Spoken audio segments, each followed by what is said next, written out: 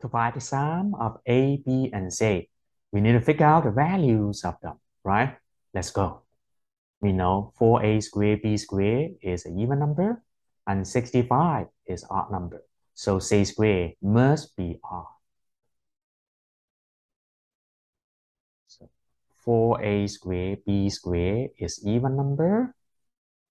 So C squared must be odd. And also, C squared plus a positive number equals 65. So C squared must be less than 65. So the only possible values for C would be 1, 3, 5, 7, no more. Because 9 squared equals 81, right? So let's look at the first case. C equals 1. Plug in. So 1 squared plus 4A squared B squared equals 65. Both sides subtract 1. So 4AB squared equals 64. Both sides divided by 4.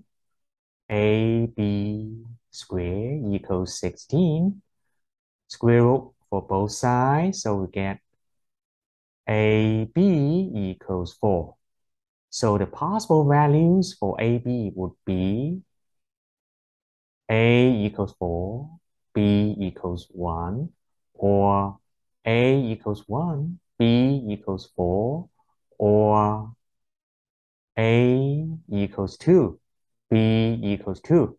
But we know the value of C, 1.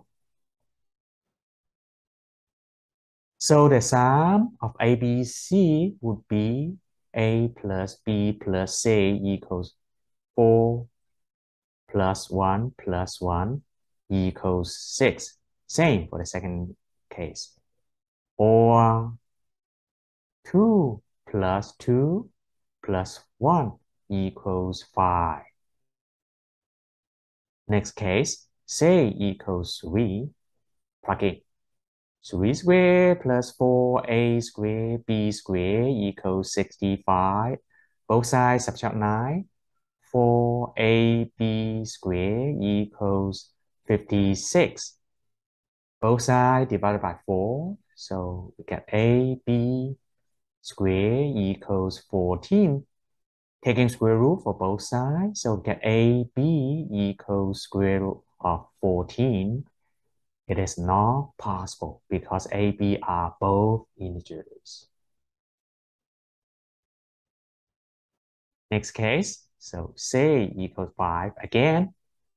5 squared plus 4A squared B squared equals 65. Both sides subtract 25. So get 4AB squared equals 40. Both sides divided by 4. So we get AB squared equals 10. Taking square root for both sides, we get AB equals square root of 10. Again, not possible, right? So finally, we can still say equals 7. 7 squared plus 4A squared B squared equals 65. Both sides subtract 49, so we get 4AB squared equals 16. So divided by 4, so we get AB squared equals 4. Taking square root, so we get AB equals 2. So the possible values for this case would be A equals 2, B equals 1, or A equals 1, B equals 2. But we know the value of C, 7, right? So 7. So the sum of A plus B plus C equals 2 plus 1 plus 7 equals 9. Same for the second case. Finally, we know there are 3 solutions to the given problem. 6, 5, and 10. If you like this video, please subscribe. Thank you.